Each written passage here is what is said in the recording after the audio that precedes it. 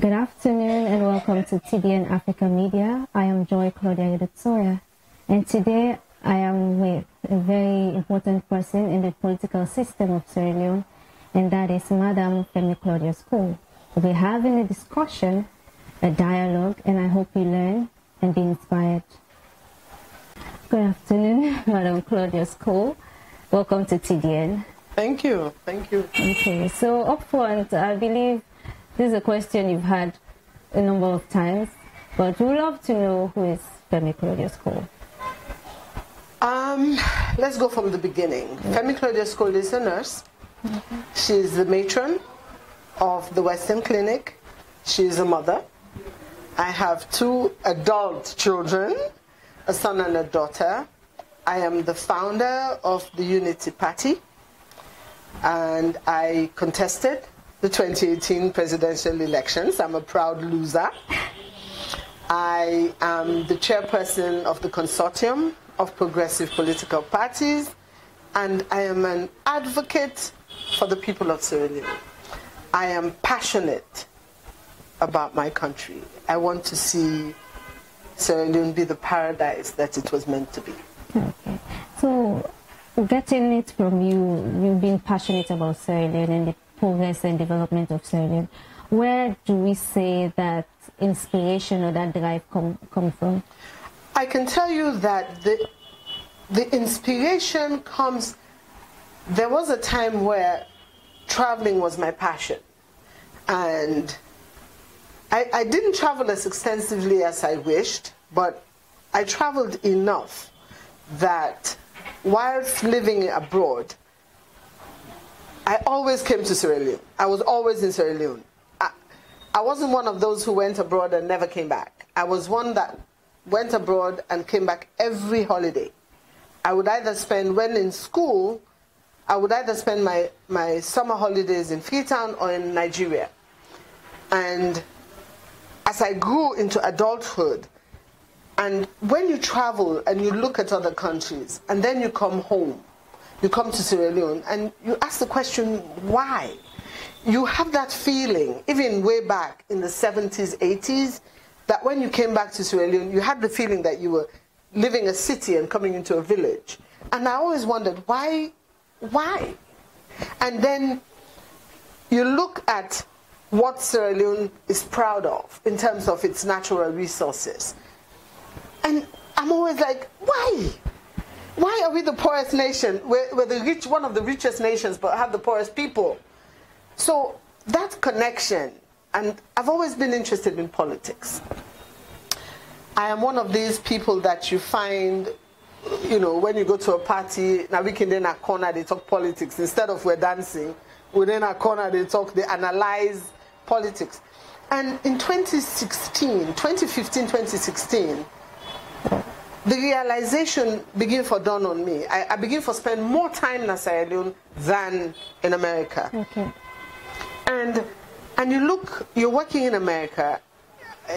I can say to some extent I was valued in what I was doing. I was an intensive care nurse.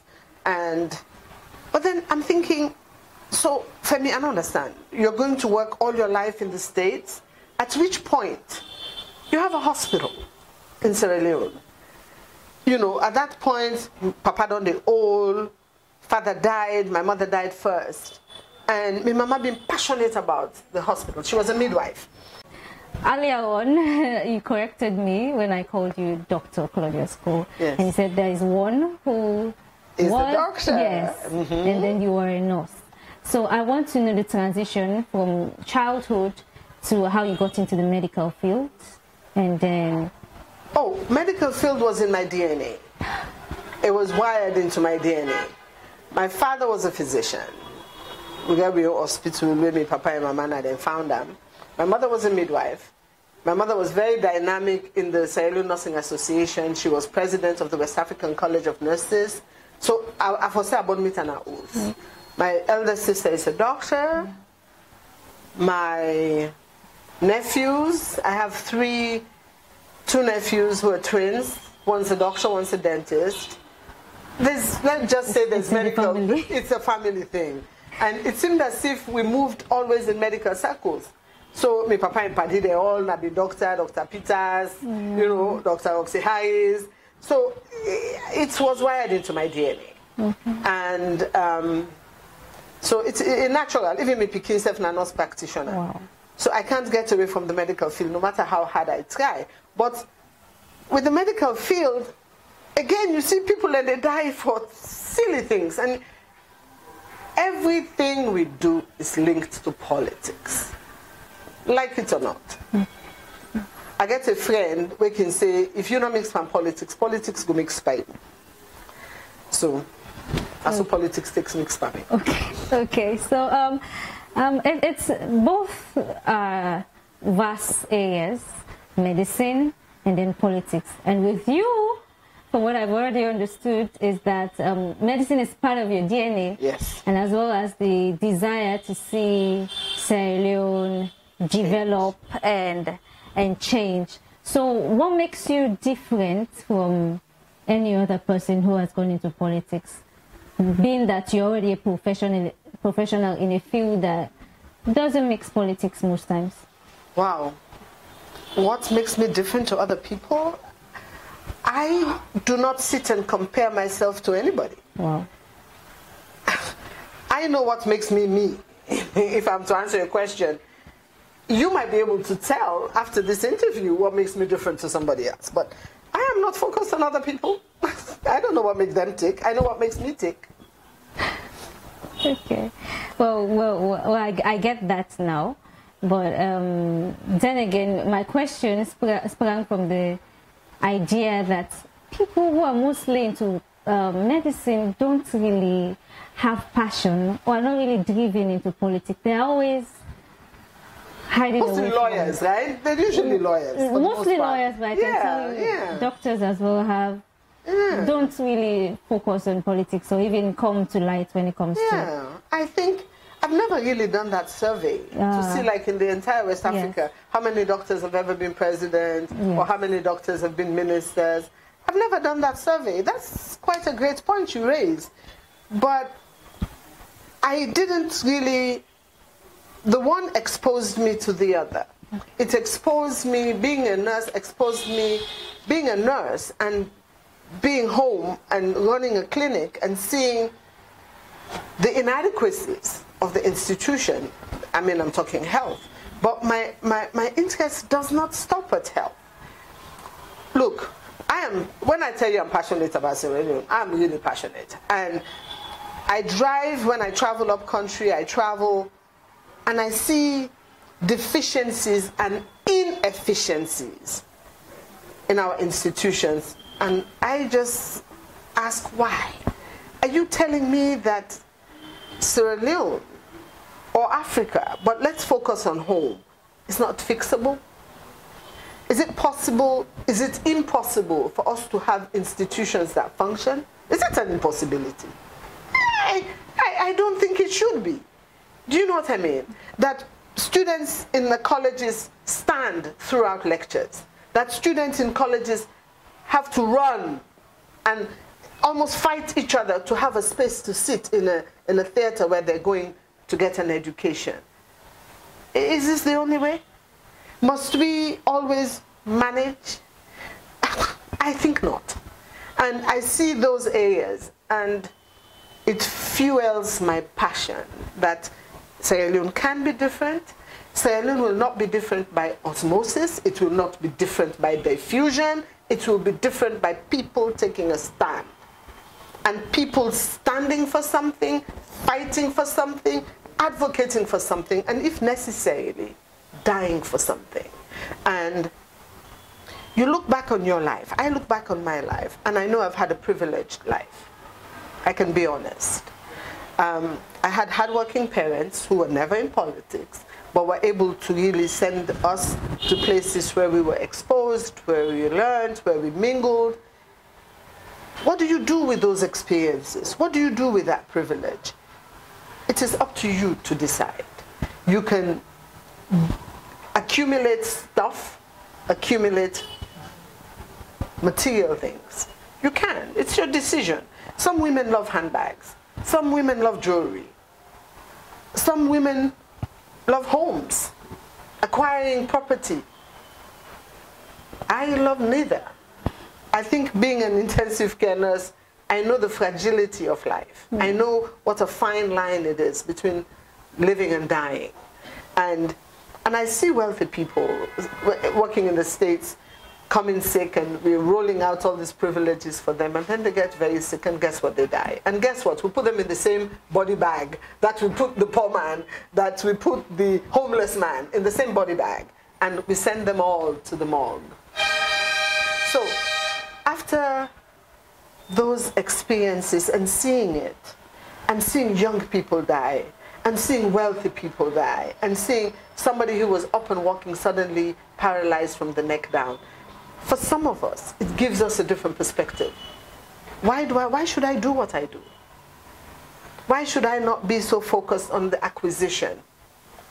When I look to buy a phone, I look for the phone that does what I need, and I buy the cheapest phone. You know what I mean? It's like I have a different value system. I value relationships. I value people. I value legacy. And I enjoy the gift of giving.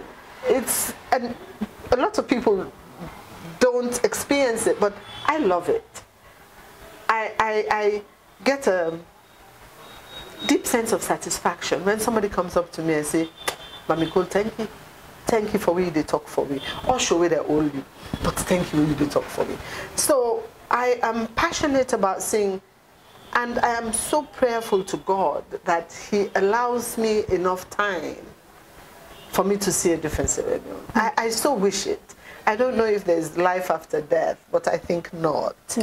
And I hope that before I die, I'm 61, and I see people 30 dying, 20 dying, 10 dying, newborns dying. So I know I'm not privileged in whatever time I have, but I'm praying that I can actually see Sierra Leone become what it really should be. I'm so prayerful, I'm so hopeful that whatever happens in the next election puts the country on that trajectory, puts us on the path where we can begin to see our lives change. It may not be something magical instantaneously, but how about something small to start with? People go to court and the judge sits on the bench and he metes out justice.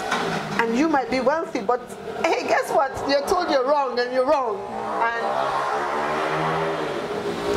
the verdict says you're wrong. With all your money, all your power, you're wrong.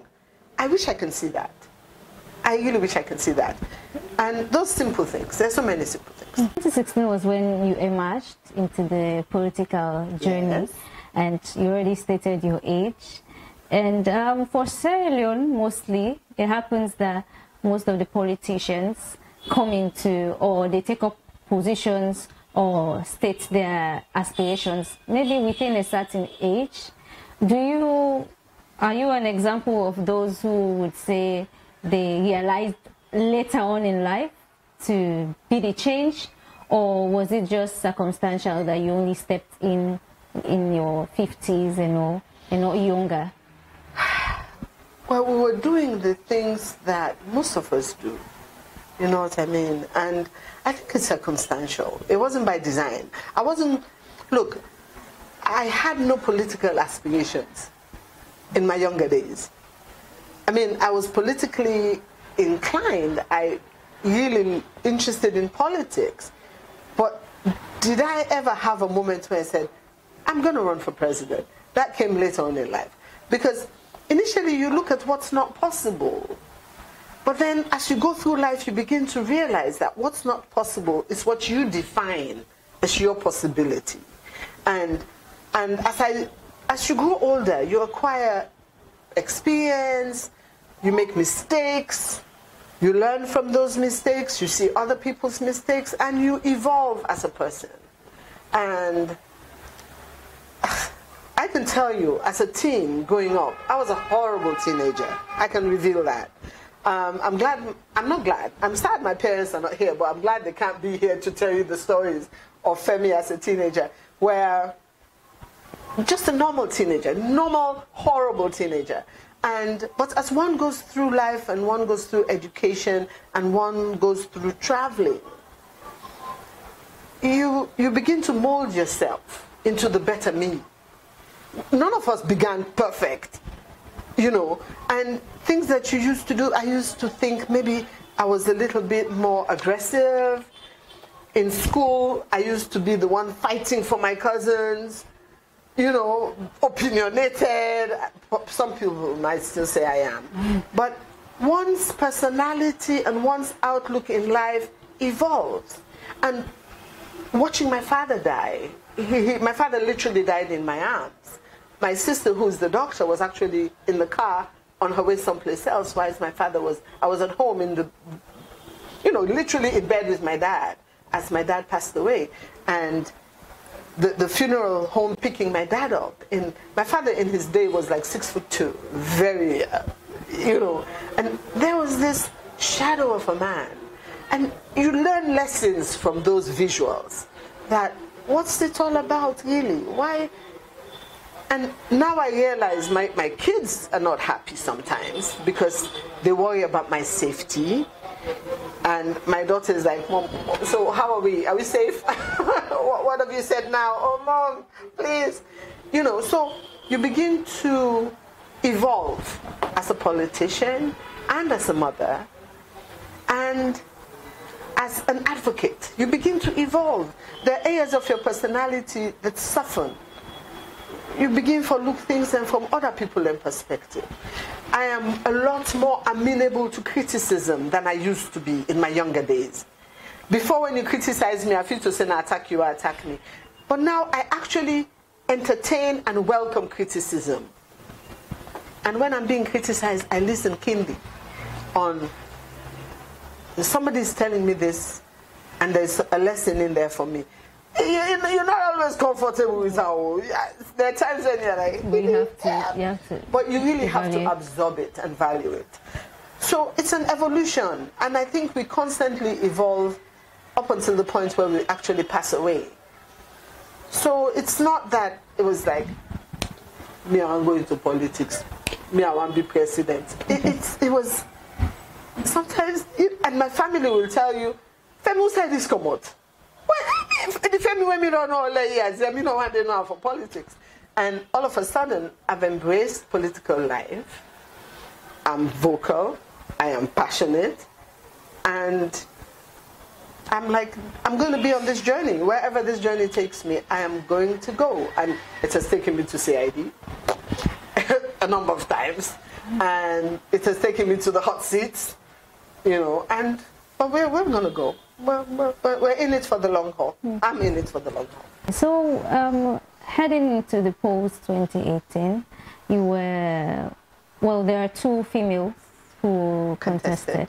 But you were one, I would say, that, well, sparked a lot of controversy, being that you are like a female. Why?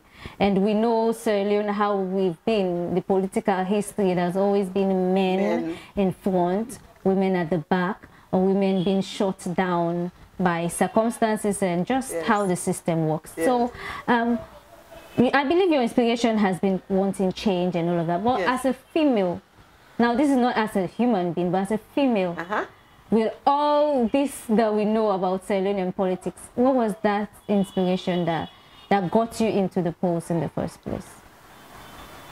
One time I landed in Lunge, and you know what greets you when you come out of the airport? It's like you come out of the international airport, you just flew from Brussels, or you just flew from Lagos or Accra, and you fly to Freetown and you're like, wow. And I looked at the political scene, at that journey, in that moment, and I said, what do we buy? What's wrong with our politics in Sierra Leone? Then it suddenly occurred to me, I swear, like an epiphany. Where are the women? We need more women in politics. Women should be vocal. So as much as I was thinking, which political party should I really embrace? I'm like, no. And I go, yeah, and I go, yanda. Let us see if we can start a political party. And everybody told me I was as naughty as a fruitcake. for even thinking that it was possible. Salon na two party no more. Why you want to waste your energy? Why you want to waste your time? You don't want to waste money no more. People said a lot of stuff. A lot of it was negative. You know? And I suddenly realized that, no, women, we are the nurturers. We are the life, we bring forth life. Why should we constantly accept the second place, the deputy, the assistant? That's a lie. And if it starts that political party, if I knew what was in store for me, I may have had second thoughts. But once I begin, there was no reverse. And I realized that more women should be engaged in politics. Why? Because like now, I'll be honest with you, I see a lack of empathy in our politics. I see a lack of love in our relationships to one another on different levels. Mm-hmm. We see the police, the security sector. You go see, there's a scene, if I don't know if you remember, where the police were beating up a student in IPAM, almost dragging that young woman. You see scenes like that and you wonder, where's the compassion? That's not an administration of law and order. I beg to differ. You see sentences being meted out by magistrates and judges and you wonder, where's the empathy? There's a case just a few days ago of somebody who stole, I think, 8 cans of Guinness that was sentenced to 1.5 years. And you wonder, where's the empathy? I'm not saying criminals go scot-free, but I'm saying even they say there's mercy in justice too. And what does Sierra Leone need? It needs some people with pure, unadulterated love for country. And you think the women have that? And I think the women own it. My dear, we own it. How many fathers stay up all night with a crying baby? You know, it's in some papa they do it, they move on out of that room. Mothers are wired, our genetic wiring, for most of us. There are a few of us who are unique, who have no love for anybody. But we are the nurturers. And in an interview, somebody asked me about, is Sierra Leone ready for a female president? Initially, I said no, because of the cultural barriers, because of the financial barriers, because of the political barriers that politics is owned by men. I said no. But when I began to reflect, I said, yeah, Sierra Leone is ready to have women in authority, women in law and order, women in justice, women in, you know what I mean? I think women, it is our time for us to showcase what having a lot of women in politics can mean. Of course, in anything, there are those who don't think the way we're hoping, but... So I wanted to ask, or I'm asking now anyway, with women in politics, when you aspired, can you say your majority of your support came from women? Because we know of this land, women supporting women, and you're advocating for women right now, and even during the 2018 election. So can you say the women have it in them to really trust that they can take up such positions and be ready to like lead? Do you think we're in that phase where they are ready, and have you received support from them to even boast of that? Okay, that's a loaded question you asked. In 2018, the most of my support came from men. In 2018, I sought out candidates to run under my party. I was rejected by mostly women, and mostly men came on board. Sad, right? That's the truth. But mostly men supported me. I did get support from like some key figures in the social, layers of Sierra Leone. I got support from some of them. They did. They stood. I mean, it would be unfair for me to name names of people, but I did. But in the totality of the support came from men. even when I would approach some women who I had heard of, say, Bo, I've listened to you. You have what it takes. Come on board. I mean, are you not interested? What can you do in your community? Do you think you can be a counselor? They turn around and present their husbands. So I couldn't, even as a female-led political party, I couldn't showcase the women as how I wanted. And then we had a lot of women who were denied symbols in their parties. And in very public forums, on social media forums, I said, you party now, I value you. Come to Unity Party. I value you. I want you. They did not come. They did not come. Did they not come because I'm a woman? Did they not come because they didn't know me? Did they not come because we were a young political party?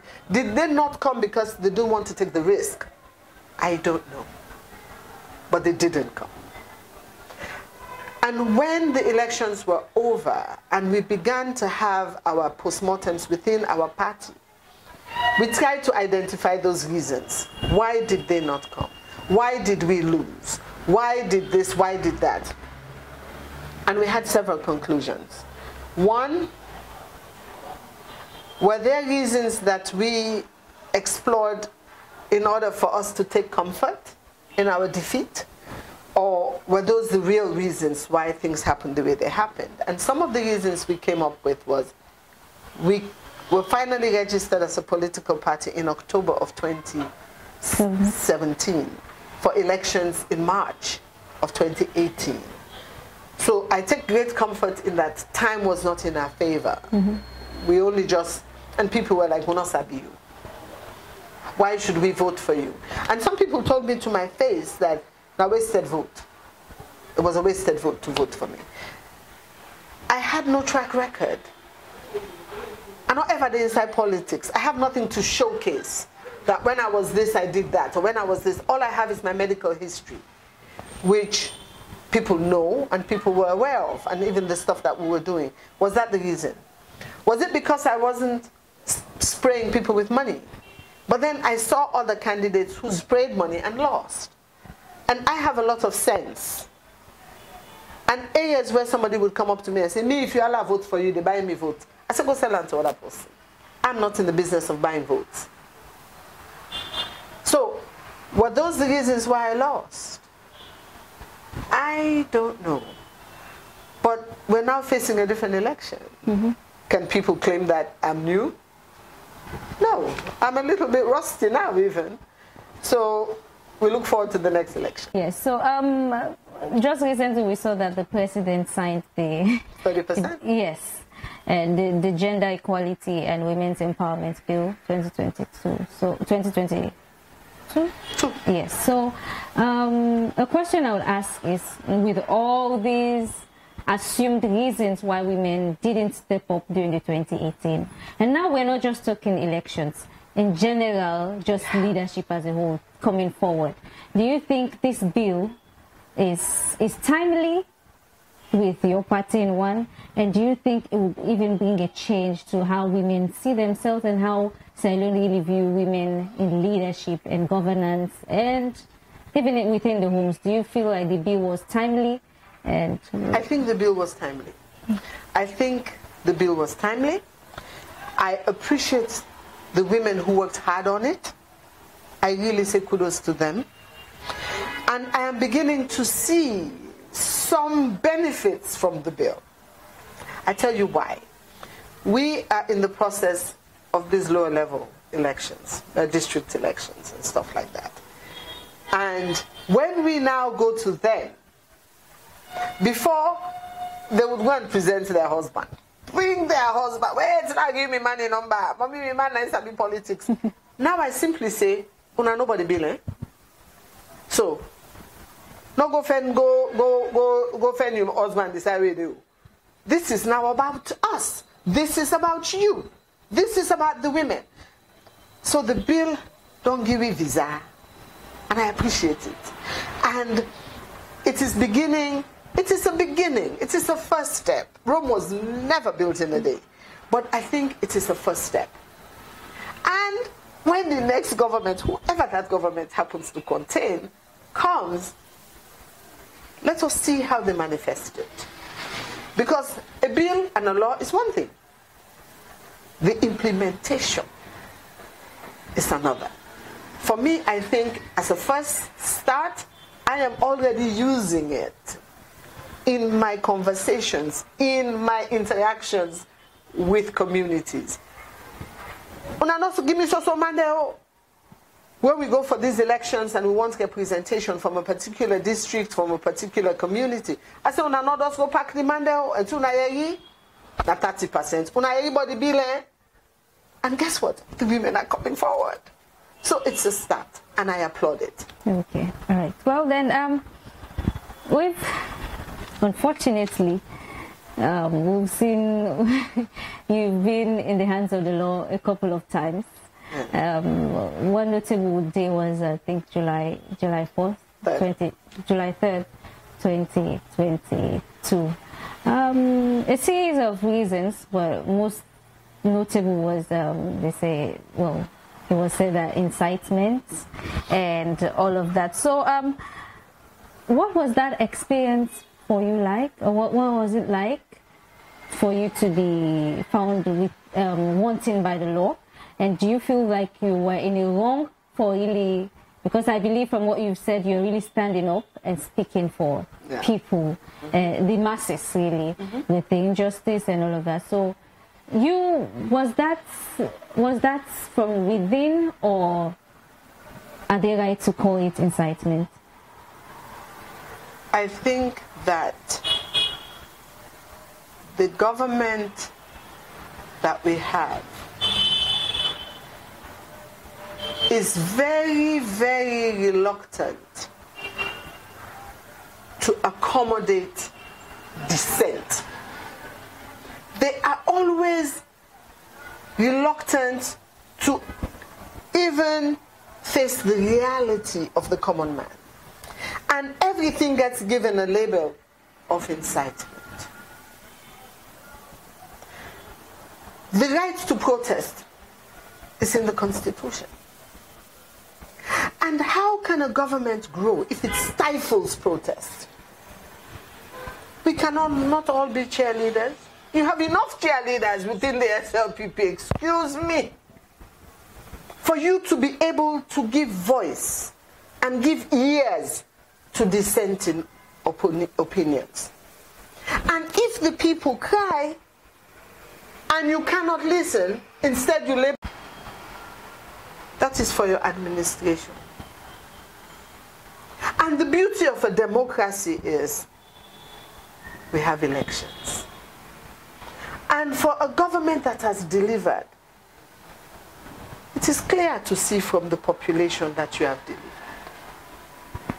But if a government decides to close its ears and its eyes to the suffering of the people, then the people will and should protest.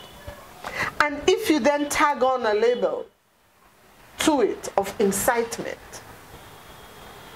you are missing out on an opportunity to engage, you miss out on an opportunity to collaborate, you miss out on an opportunity to consult, and you miss out on an opportunity for you as a government to grow and do better. How do I feel about the whole arrest? It strengthened my resolve. It taught me that the only thing I have to fear is fear itself. In the 5 days that I spent arrested, I did not see any alligators, I did not see any lions, I did not see any tigers, there were no boa constrictors. I saw women like myself. I saw women who were being victimized and being victims of a broken judiciary. The law says 72 hours, charge or release. There were women there that had been there for 2 months, a month, and weeks. So I have a belief that God only ever has you where He wants you at any given time. And He wanted me to be there. How can I then advocate I've been there. And I see the failings. And I see where there's room for improvement. So again, I thank them. It was punishment, but it was a learning punishment for me. But at the end of the day, it was at their whim and caprices. When they felt pleased by international, local pressure and everywhere, I was released. My passport has still been withheld. After this interview, I'm going to take a stroll over to my neighbors, again, the CID, and tell them, I need my passport.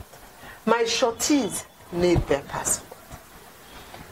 From July 3 to now, if I'm being charged with a crime, I should have been charged, found guilty or innocent.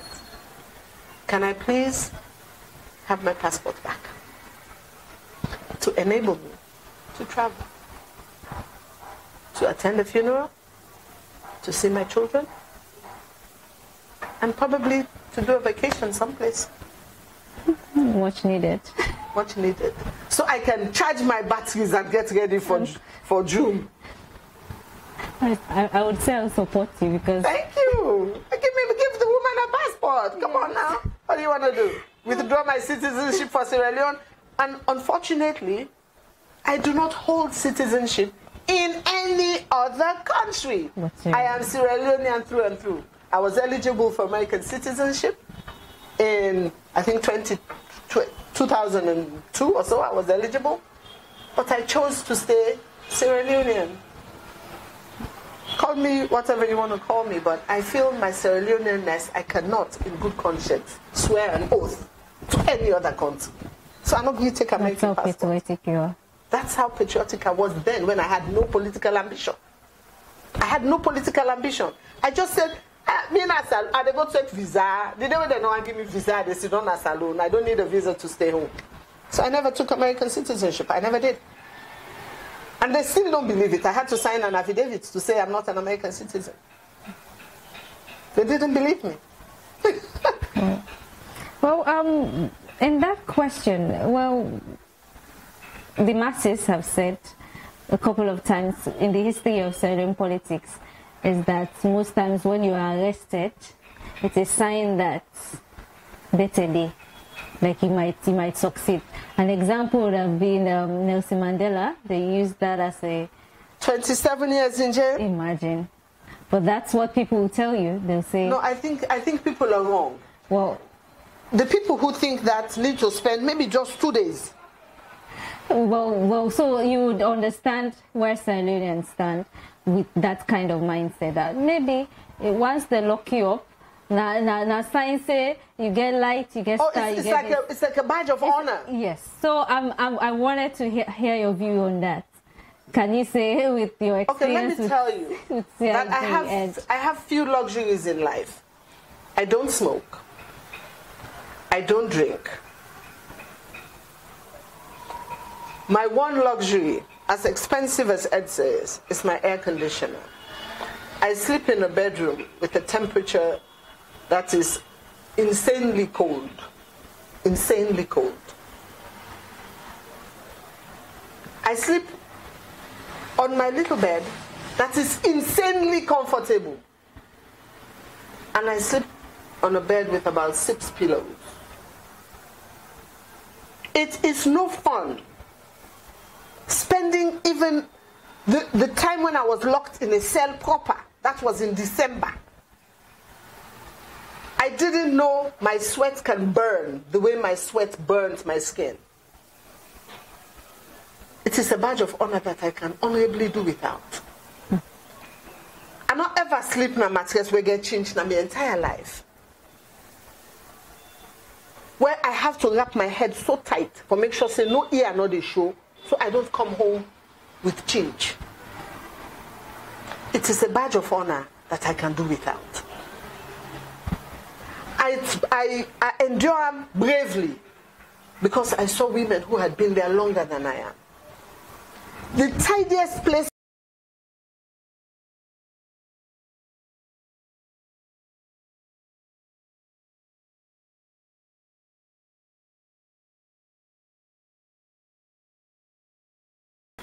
My bathroom, where I come out cancer alone, I remodeled my bathroom. I like when I go inside for go wash, it is squeaky clean and perfect. I love my bathroom. The first day when I go for go wash, na CID. It's like na okra na ending at the ground where they sleep all. Another incarcerated prisoner alongside. He get for help me, hold me, for put me foot inside me because land on skates and they sleep all. There was no fun in that. But there were women who were enjoying it. So I did it bravely like the girl guide I used to be. Let nobody not tell you, say for let them only keep you in a cell. It's a badge of honor. It is demoralizing. It is embarrassing. It gives your family pain, your children pain, and you never know when they are going to be released. You have no phone, you have no contact. They take your bra. Let nobody tell you it's a badge of honor. Please. There's nothing fun about it. But there was I giving strength to other women. Some person they one young titi, they cry so constantly. I had to be a mother. I had to step up. Not focus on my own issue. Because I had lawyers coming. I had women supporting me. Women then they come. Lawyers then they come for can support me. I'm talking about them. I was talking about them. So let nobody tell you it's a badge of honor. Let nobody tell you. And prison reform is necessary in Sierra Leone. Condition that prisoners have to endure reform is necessary in Sierra Leone. How do I know? Because I know. And God, in His wisdom, wanted me to know. So it's not just about the hospitals. It's not just about the schools. It's not just about the colleges. It's not just about the villages. It's also about prison. Are there prisoners that have left jail and become presidents? You just spoke of Mandela. I can direct you to the president of, is it Tanzania? Zambia. Our prison. The holding cells at Central. The holding cells, the cells at Central, they need upgrading. The cells down in CID, the cells in other districts, being incarcerated is no fun. Especially when you are incarcerated with no knowledge of your day in court. It is no fun. But God wanted me to experience it, so I can learn from it. So if I'm ever given the opportunity, I can improve on it. I wanted to ask a follow-up question with regard to your experience. Well, you've already stated, but maybe more vocally. Do you feel like this whole experience has really put you in a more knowledgeable place to really advocate for democracy, to really hold high your values, and to see change happen in Sierra Leone? Do you feel like, you've already said it's needful, but to what extent can you say this has brought in that which was innate in you to see change in all these systems and all of that? It makes it urgent. I now see it as an urgency. With your experience already with the law and how battered you've already stated the system is, how has that really impacted your view on how development should be? Because from what you stated, I believe that some of these experiences, you didn't have them before going into the post. So now I want to believe you now have a certain experience that wasn't there. So does it affect you in a negative or positive way heading towards this next election? And as I introduced myself earlier, I told you I was the chairperson for COPP. It means that I am more committed to us having a change in government. I think that this government has not been people-friendly or people-centered. So I am now very much I want to see a government of inclusion. And that's where my involvement in COPP comes in. We really want a different something this time. So how has that changed me politically? It it means not to paupa for BEFEMI. Not to paupa. If this happens of opposition party, we almost put heads together and think, who's the best? Would I be prepared to subdue my ambitions? What I'm trying to say is, my ambitions, it's not all about me anymore. We have to look at how can we come together and deliver Sierra Leone to the people. Determination to promote one's career must be submerged, and we must be open to a governance of inclusion, of sharing ideas, of coming together, of even if you have a different government, who will pick out the best in the SLPP, pick out the best in the NGC, pick out the best in other political parties who may or may not even be a part of the consortium. Better not get for there. I do not feel that. I feel that, and look, I am very spiritual. I believe that God has you where He wants you. And sometimes it's hard to accept. But once you're able to accept that, if I'm here in this space, being interviewed with you. Now, you and I set up this interview a long time ago with EU this morning. And instead of going where my second plan was, I said, let me just come to the office. And I feel spiritual that actually God wanted me to be here. It was timely. Because I was supposed to be with you. Even though my 61-year-old memory was going to fail me, the forces of good be all, but I believe in being where God wants you to be. So if it is in the presidency, hey, I'm ready. I am so ready. If it is in the support of the presidency, again I am ready. If it is purely an advisory role, again I am ready. Am I hungry for being minister? No. No. I will accept as I have a voice where I can speak for those who you do not seek out for an interview, for those who have no microphone, for those who do not even have a sat phone, who are relying on you, on me, on even a cameraman to take the message to the people. It doesn't matter. I mean, and then what? Do I want Sierra Leone to stop? Oh, FEMI don't die. No. I want to have made some kind of an inroad. And for young women like you to say, Usaida Mami stop now, they will begin. Because now I call myself an ambassador of the women. What I do matters. What I say matters. How I carry myself matters. What opinions I put out matters. It's just setting, and we too, we are following other women who, we have women who started 50-50. Women who blazed the trail. There are women who've been in politics before me, who've been presidential candidates before me. So we just carry on the trajectory of showcasing women. I mean, I want to see it to the end. Trust me, I want to see where we are not going any country begging. People are coming to us and we are helping them. That's the Sierra Leone I want to see. And a student, you stay home and apply for college and you get accepted. You don't have to go and buy scratch card, pay application fee. You know what I mean? We want to see that Sierra Leone and the possibilities. Where you don't drive in the middle of town and you see people playing table tennis, 2 o'clock in the afternoon.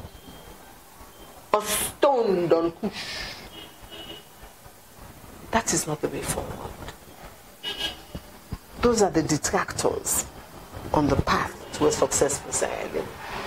Me, I want to say how I'm praying hard for me to see it. And I hope that the people I work with, the people I intermingle with, the people I do politics with. So the Consortium of Progress Collective will to defend and safeguard democracy, yes, accountability, human rights, and the rule of law.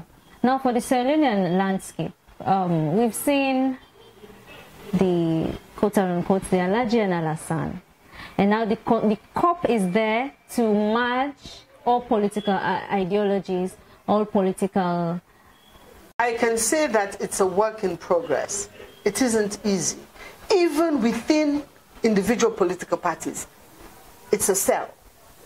It's a convince. And when you look at the bigger political parties like the APC, it's a hard sell because you hear the rhetoric. It's APC back to power. You understand? You hear all this rhetoric. Party, being a part of COPP, going to share. How is the APC going to convince its party members that this is the time for us to share? Shared governance, shared campaign, shared ruling, shared choosing. Because remember, we are not sure exactly the actual details of either success or failure of COPP. What I do not want to see is 16 presidential candidates. I don't want to see it. In fragmenting the vote, we lower the probability of winning. And I want to see the probability increase, not decrease. And we also see the political dynamic beginning to change with the NGC. And I'm having conversations now with the NGC, where in the whole dynamics of COPP is the NGC. Because in COPP, our battle line is clearly defined. Our goal is with a government with empathy. And that is not something that I have been able to identify in the SLPP. So again, there are so many moving parts in COPP. Am I going to say, if the NGC decides that they're no longer members of COPP, how will that negate what our possibilities are? But as chairperson of COPP, I will assure you that the COPP I lead is here to stay.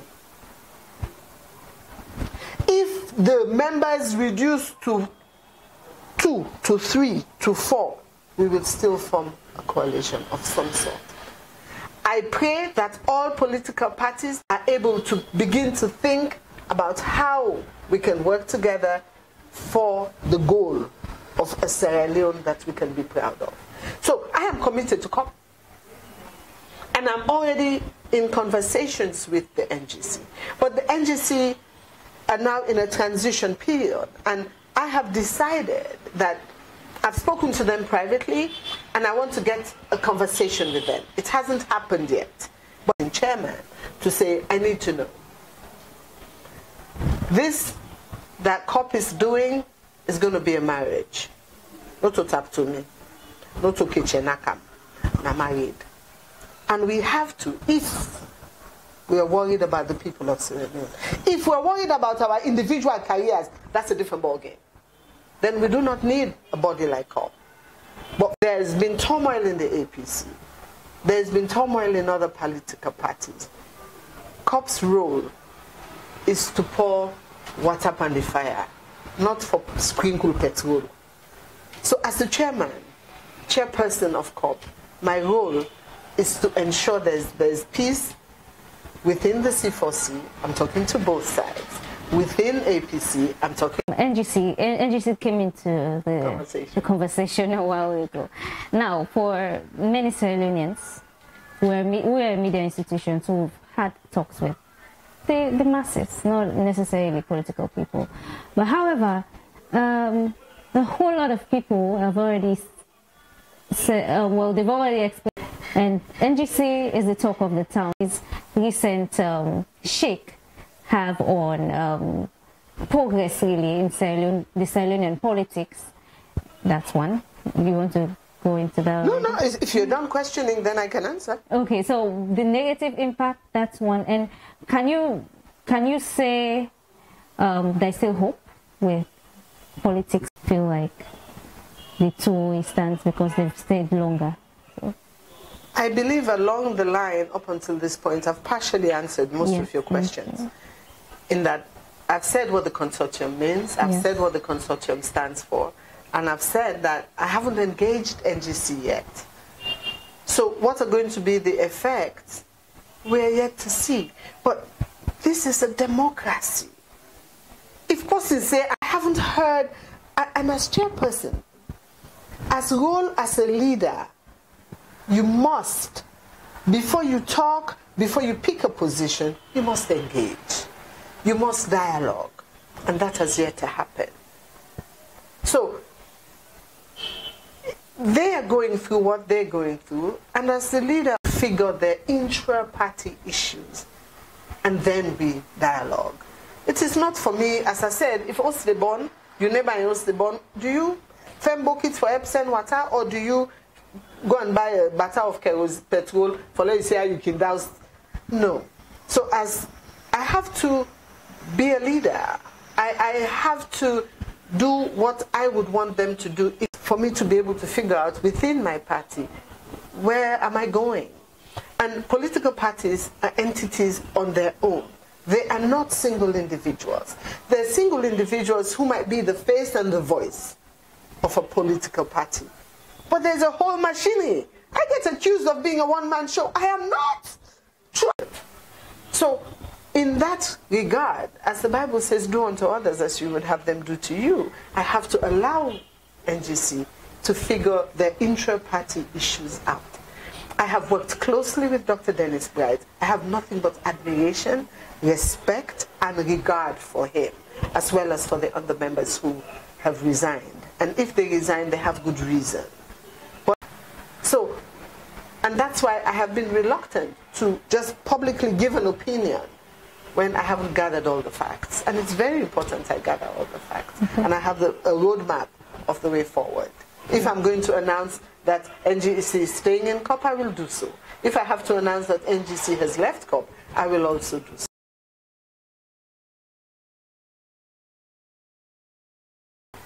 I have not seen a weak line. For you to have a fracture, normally there's a hairline fracture and then it breaks open. I thank God that Unity Party is growing at its own pace. People are coming on board. A line in Unity Party. And Unity Party, as I have already told you, is committed to the consortium.